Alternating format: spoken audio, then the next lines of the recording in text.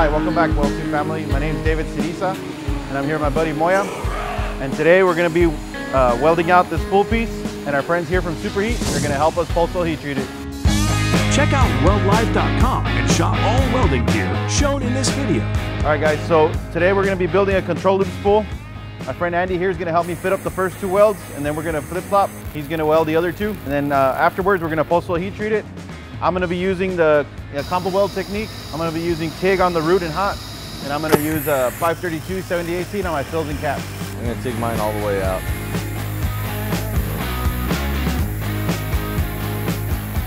All right, guys, so going to go ahead and start on my root here. I am going to be doing walking the cup on these roots, just kind of quartering it. Just roll and roll, especially since I got on the rollout wheel here. Just what's easiest, quickest way to fabricate for me. Just warm up the tack where you're starting off. You just keep walking forward, sweeping side to side. I've got my wire probably about halfway underneath the bevel to give me a little bit of reinforcement. Just a steady, smooth walk and feed. All right, so same thing on this quarter. What you would kind of see in a fab shop, you're just gonna be welding and welding. There'll be a lot of rollouts. Important when you're walking the cup, you don't want to be sticking out too far and create too much of a puddle. You don't want to be also too short of a stick out on the tungsten and sitting in the bevel trying to reach down. You're going to be cutting your wire instead of kind of creating a puddle and moving it forward. All right, so going to start on our second root here on this 90. Same thing, walking the cup, back feeding. So this one has a little bit bigger gap, so I went ahead and turned it down 5 amps. So we're going to go ahead and start our hot pass here. My buddy Andy's going to help me roll this out. Got the machine at 175 amps. Pretty hot, but I'm welding up on the top. All right, Andy, start rolling. Roll a little bit faster. Okay. Yeah, we're good right there. You got to communicate if you guys are going to try doing this. He can't exactly see what I'm seeing. In here, just really hot. Just a clean sweep side to side. All I'm doing is just kind of evening out any imperfections on the exterior of my root right here. Just do a nice clean pass on our fill. Just staying up on top and rolling the piece this direction. I'm just moving my puddle. I'm barely oscillating, just trying to get my puddle all the way up to almost the edge of the bevel. Got my machine at 175 amps, 532 70/18. Just continue a nice smooth fill. Depending on the size of the spool you're working, it can kind of get heavy sometimes on these rollout wheels where a positioner is probably a little bit better, but since this spool is pretty small, it's not too bad here. All right, guys, so we've got our 2 welds here already flushed out. I'm going to go ahead and also cap with 532 70/18. Now just going to be 1 bead, just making sure I cover both bevel edges and also rolling out. I just oscillate just a little bit when I need to move the puddle over. I kind of got to wait, let the puddle do the work, let it build up, fill up. Rolling out can be a skill learned in itself. You're using one hand to turn the pipe. You're welding with one hand. All right, guys, so I got the first weld all capped up here. Gonna go ahead and cap the second one. Still using 70/18, 5/32, 175 amps. All right, guys, so I'm done with the first 2 welds of the spool. I'm gonna go ahead and hand it over to Andy, and he's gonna continue on finishing off this spool. There looks good.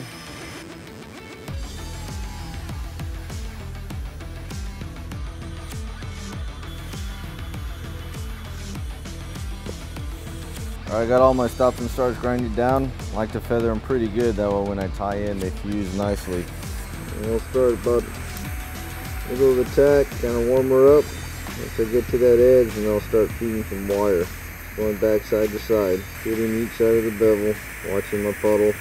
Going on my tie-in, slow down a little bit, tie it in there, hold, make sure it fuses, a little pass. Trying to get as even of a fill as I can. Walking and filling, push that wire.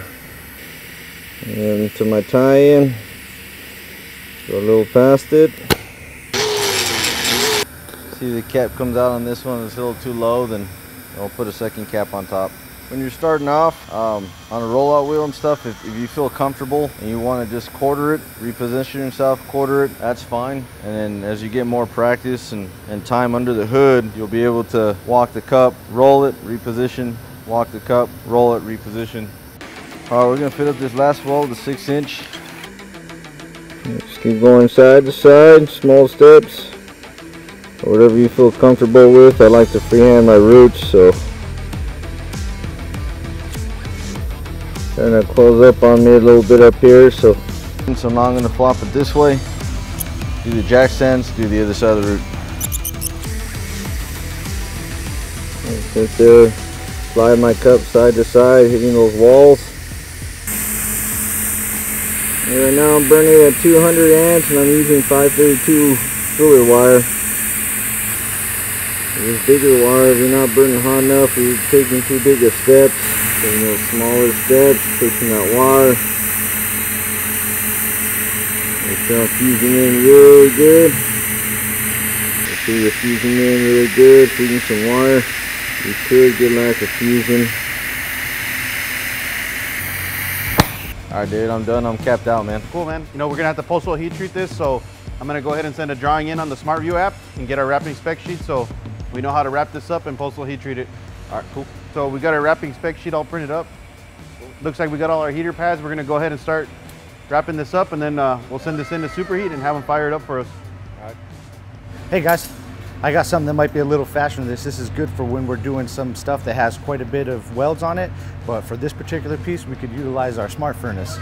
Well, cool, man. Can we check it out? Sure, absolutely. So this is a smart furnace that has 9 heaters. It's run by these smart packs here. We're able to control it remotely. These are great for remote locations, and if you have a lot of small bore piping or spool pieces, it's about 5 feet by 3 feet and about 3.5 feet tall. It saves on time, it saves on energy. Now to bring power to this, we've got our generated rig back here. This is Superheat technology. We've got a generator with our machine attached to it. So in a lot of different job sites, we've got real small space issues, right? So instead of bringing a generator on one trailer and a heat machine on another trailer, we've got all in one. You can see it's a pretty small trailer, so it fits in tight spots like we've got here. So when this thing generates power, our rig here, which has 8 ports, we can run 8 cables off of this machine. Each cable is capable of running 3 heaters. Okay, so what we have here is our SmartView, which gives us access to our equipment. This is controlling our SAM, and we go directly to that, and it'll allow us to control our rig over here.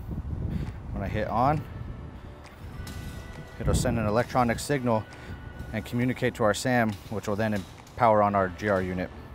Okay, now that our GR unit has been turned on remotely, we're ready to unlock the smart pack and get this run started.